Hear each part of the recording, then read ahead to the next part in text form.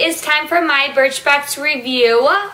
Here's my Birchbox in the usual cardboard box with the pink writing. This is for October. I've had it for almost a week now, and I've been able to try out all of the products. I believe I've tried out every product in here, but I am ready to let you know about it. I am a little disappointed by this month's Birchbox.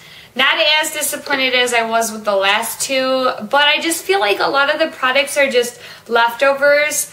Nothing I've gotten before, but I feel like I've seen some of these products in other people's videos, and the brands are just, I have definitely gotten some of these brands in my Birchboxes, but all in all, I did like most of the products. There's a couple, I guess. But let's just get started.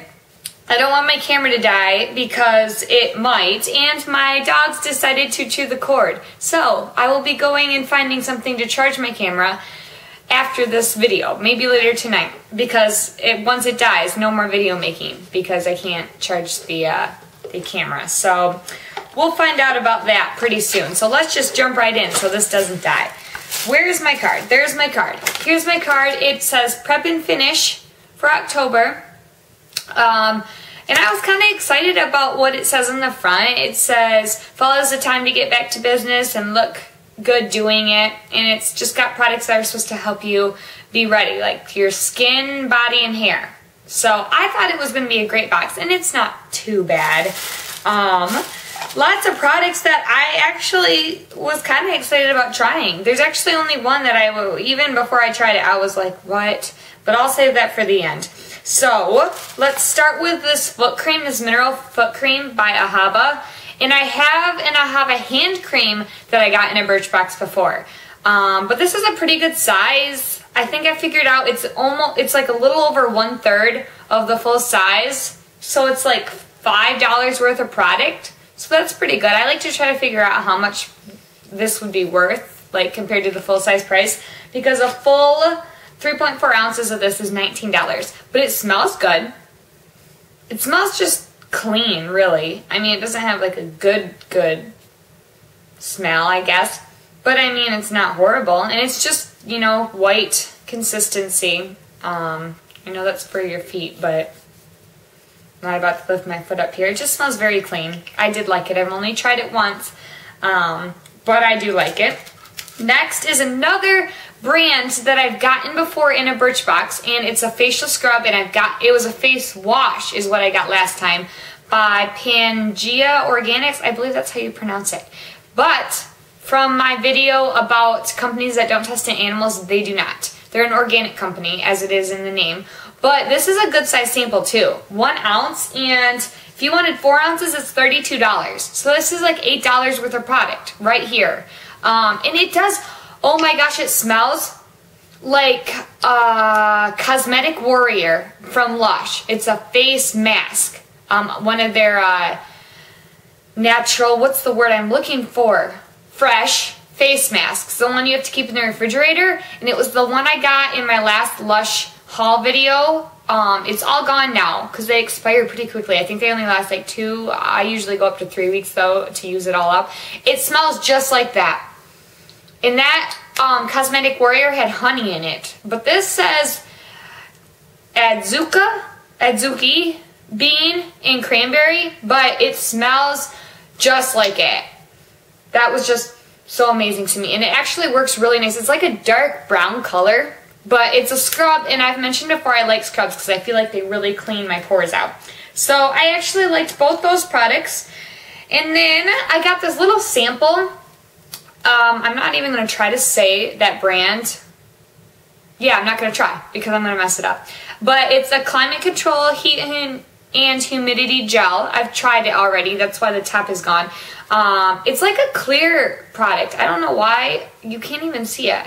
I kind of just assumed it would be more like have a white color, I guess, because I think most of my other hair gels are. I don't know. It was just weird when in the consistency, it's really sticky.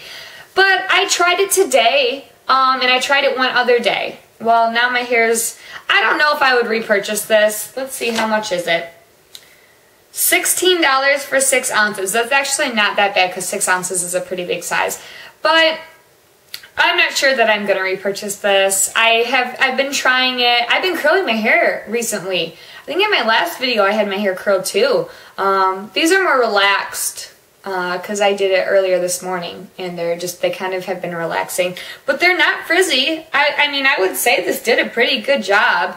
I just have some other products that work better. It says it controls frizz in all climates. So that is one other product I got. And then the last two, this one I was excited about. The Blink mascara that's supposed to be like a tube mascara. It comes in this other little tube.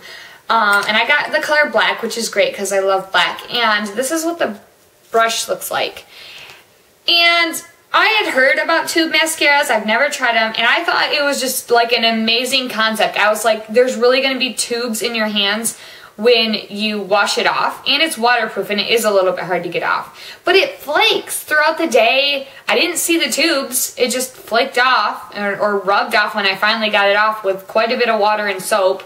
And even my facial wash or my makeup remover didn't do a great job of getting it off. So it is pretty waterproof, but I didn't see the tube thing. I don't know. I have it on today. If you can see, it does separate them, but it almost makes your lashes look even skinnier. It doesn't give you that full look. It makes them very stringy. I don't know what I think I hyped myself up about it. Tubes on your eyelashes. I think I was just imagining like black, I don't know what I was imagining, but I'm not going to repurchase this. And I've heard a lot of people say that they weren't really a big fan of it either, so I don't think I'm the only one in that boat. I am glad that I got to try it though. I am definitely glad because I wouldn't have known until I got to try it. So that was in my box, and I think that's one of the ones that I saw some people had last month. So I feel like that I just got leftovers. But I don't know. I'm glad I got to try it. And then this is the last product. And honestly, I don't know. My voice is kind of messed up today, so if I sound squeaky again, sorry. I don't know what the person who invented this was thinking. It just seems ridiculous to me. I even thought it before I tried it. And then I tried it anyway. I had to try it, I mean, just to let you know. And it's definitely ridiculous. It's called a lash card, and it's as seen in Glamour magazine, so I don't know. Maybe they like it. Someone said it makes your mascara go on perfectly, in quotes. Someone in Glamour. Personally, if you cannot put mascara on, I don't know. Maybe you shouldn't be wearing it. I mean, I'm not trying to be mean, but it's not that hard. And even if you did smudge, which happens, you can just use a wet Q-tip or your makeup remover. It's nothing that extreme. You know, you don't need to use this little plastic card. It doesn't even work that great. I got more mascara on the card than I got on my eyes. And then I got it on my nose, like the way I had to hold my wand to get it on. I was hitting my nose. It was a hot mess, as I'd like to say. They have like a large curve on one end and a smaller curve on the other, and it comes with two. This is wrapped in plastic, so I don't think I'll ever need to open that though, because I really am not liking it. And the big curve is way too big, and I only really like, you put it under your eyelashes like this. Well, you can't see it because I messed up. I got quite a bit on the card. And then you just brush them, but you're going to waste a lot of your mascara. It's going to get on your nose.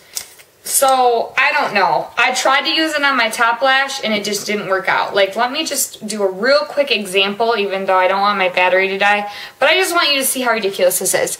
So, you, like, hold it under, and then you have to, like, I don't know, put it on, I guess. But look, I'm just going to hit my nose, and I did hit my nose. And just put your mascara on like you normally do, and if you get a smudge, wipe it off. This lash card is just craziness. It's just craziness. Honestly. Like, I don't know. I just don't even know. I'm speechless at that one. But, I mean, I guess someone wanted to try it out. Maybe it works for some people, but I didn't like that one. So, anyways, that's my October Birchbox. I'm just going to wrap it up. I will see you all soon in my next video. I have a bunch planned for the rest of this week. I have so many ideas. You're going to see a bunch of stuff, and I'm really excited about making them all. So, I will see you all later. Bye, guys.